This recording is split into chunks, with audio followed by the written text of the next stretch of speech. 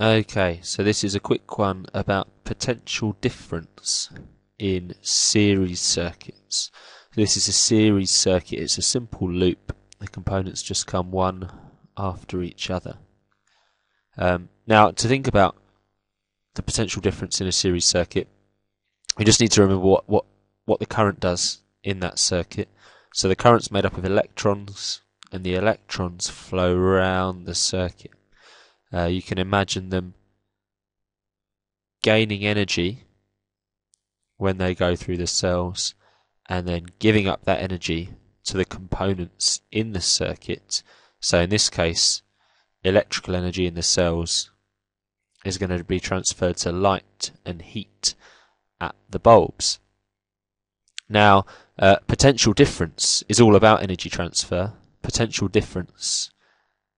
The potential difference across a point in the circuit tells you how much energy is transferred to or from a coulomb of charge between those 2 points.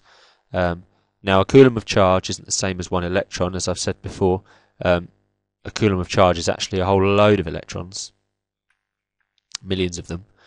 So we'll imagine a coulomb of charge flowing around this circuit. Now, as the coulomb of charge goes through the cells, the potential difference across those cells in total is 4 volts. So this coulomb of charge is going to get 4 joules of energy, and it has to give that energy up as it goes around the circuit.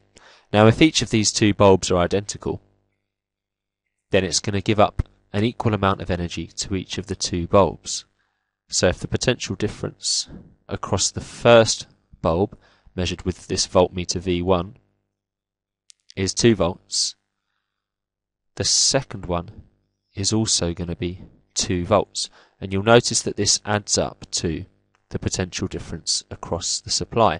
This is because the energy from the supply is being divided up between the 2 bulbs. So the potential difference across the 2 components adds up to the potential difference of the supply.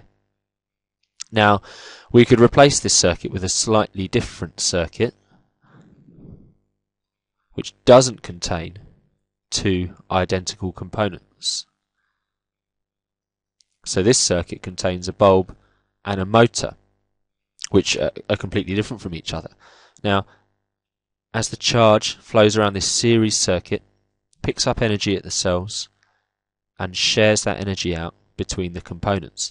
Now, it turns out in this example that the potential difference across the bulb is only 1 volt. That means of the 4 joules of energy this coulomb of charge picks up at the cells, only 1 joule of energy goes to the bulb.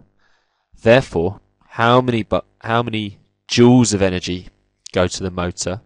It must be 3 joules. What's the potential difference across the motor?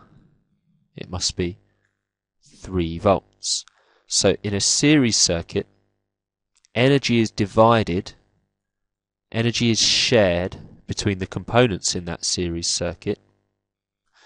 Therefore, the potential difference of the supply is shared out between the components in that series circuit, but the potential difference across all the components in series adds up to the potential difference of the supply.